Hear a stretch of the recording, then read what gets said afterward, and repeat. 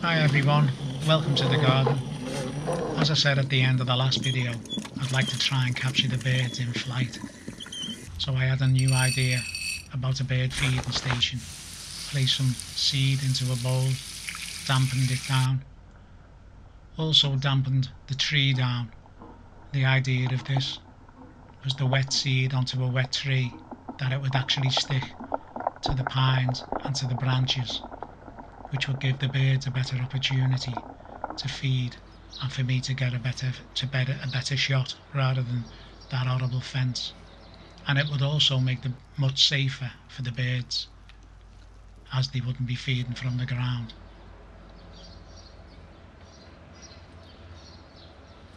But this has taken quite some time. So Jed, come on, you need to do this a bit faster. That's better. So as you know, I can't get out. I can't go and buy a nice bird feeding station. So I used what I had. I went and got some paracord from my camping equipment. Attached it to the pergola. This gave me the opportunity to practice my knots for when I go hammocking. When I do go hammocking, I like to use the trucker's hitch, which enables you to get a really nice taut line.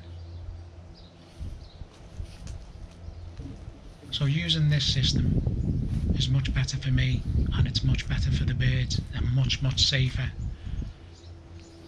It was on my mind that the cats could easily sneak out and get to the birds. It wouldn't be the cat's fault, it would be my fault for attracting the birds into the garden. So it was something I was conscious of. So here I'm just using a basic prusik knot.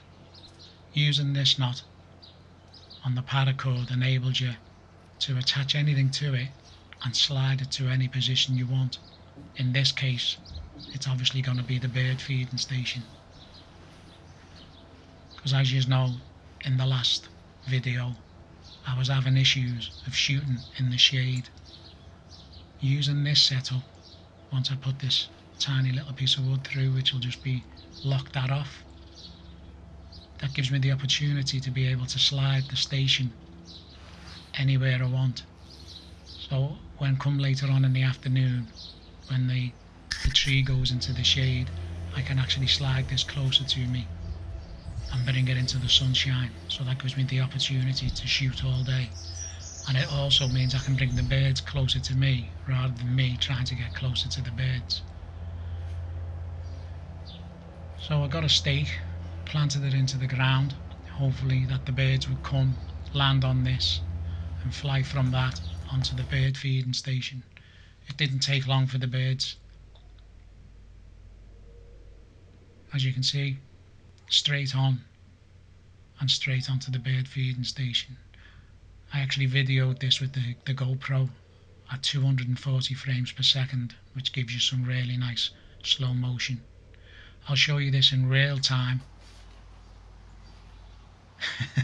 Just shows you how fast they are. They're absolutely like lightning. So I attached another bit of paracord to the other side of the garden, which enabled me to attach my 3x3 tarp just very roughly, which made a nice little hide, as you can see.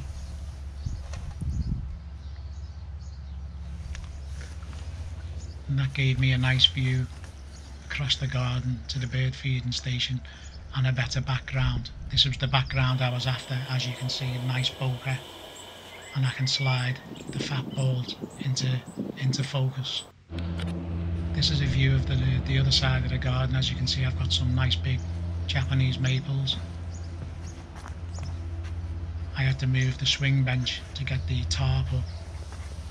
But this gave me the opportunity, I could actually hide behind here, and this gave me another advantage point to photograph the birds. I could quite easily slide that towards the Christmas tree or the little rose bush over to the right hand side and use this Japanese maple.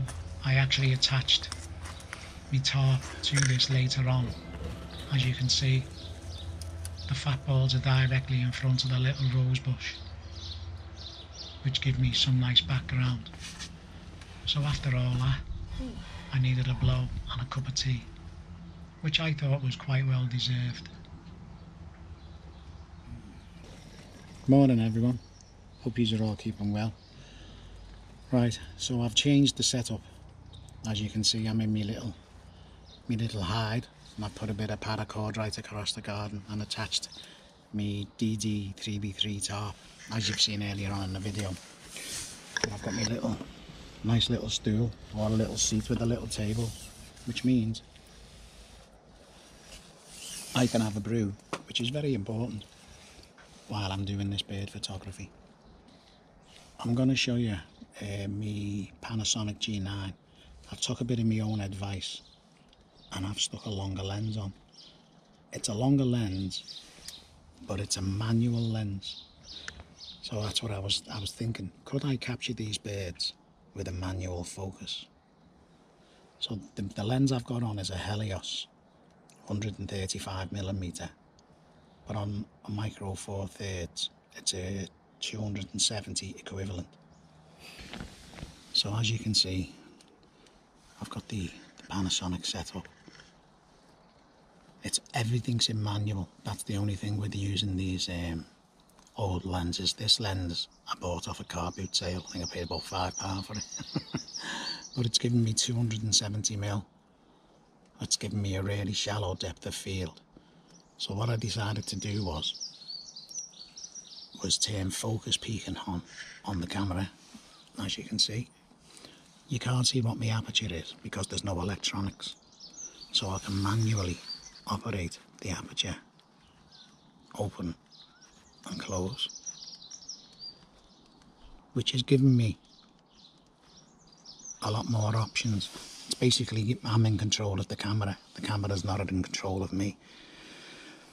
So as you can see, the fat balls are all blue because that's the focus peaking, but if I honestly change the focus point, you should see the Christmas tree go blue.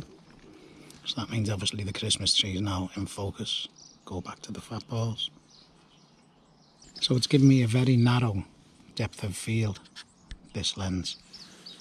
It's ideal for video. I'll show you a couple of images that I've caught with this setup.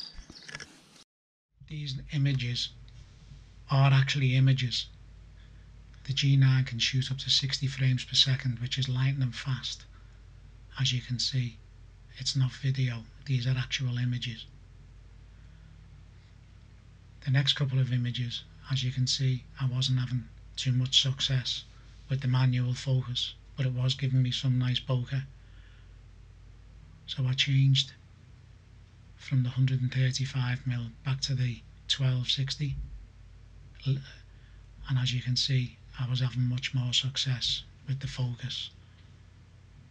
But it's all a learning curve.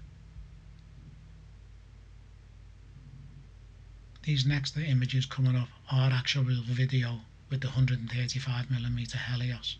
I was coming out of the back door and the bird was feeding on the station, so I just plonked it down on the tripod and started videoing. As you can see the difference from the bokeh of the earlier footage to this with the horrible shed in the background. This was shot on the G9 at 180 frames per second, but as you can see, it does give you some nice video. And then this big boy turned up. He's a Jackdaw, but we'll talk about him later on in the video.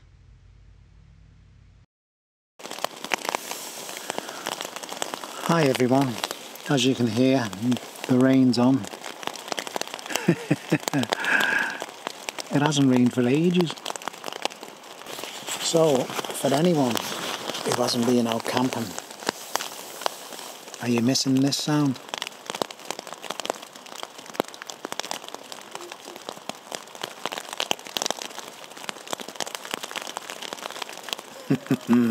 Sounds great, doesn't it? There's not much activity going on in the garden this morning. Whether that's due to the weather, I'm not sure. So what I might do is I might go in and go over the settings, what I've been using, and show you some of the features of the G9. Or I might just stay and listen to this rain on the towel.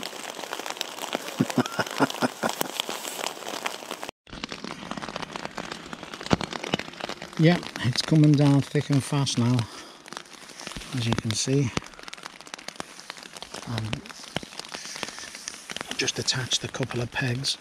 I'll unclip that.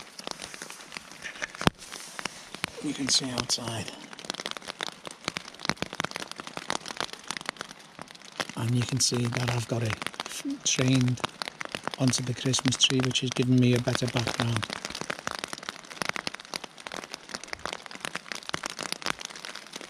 Oh, who's this? Is this the little robin? It is. Let's see if I can get a couple of shots.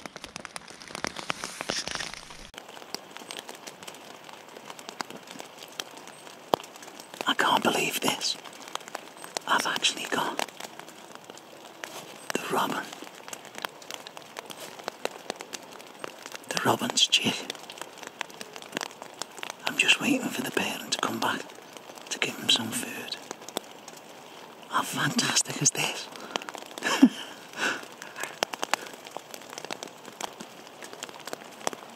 Oh, this is brilliant. I was telling Ozzy in a message that I seen one of the blackbirds feeding its young in the tree, but I didn't think I'd capture something like this. It's constantly pruning. He's waiting for his dinner.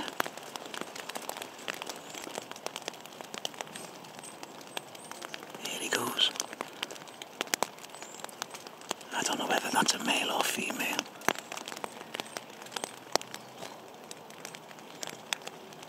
Yeah. Oh, where's he gone?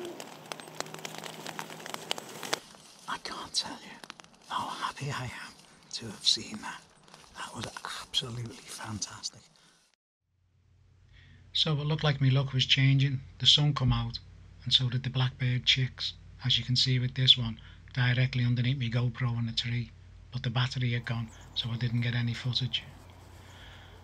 The footage I did get when it jumped down into the garden, I was using the 12 to 60mm, so I changed over to the Helios 135mm, which obviously, as you can see here, gave me a lot better footage. So while I'm on, I'd like to take this opportunity to mention a couple of other channels. I'd like to mention Stu Blogs, who's been sending me some really nice messages and giving me some help. I really appreciate that. I'd like to mention KG Photography. He's been doing some bird photography in his garden. He's got some fantastic images.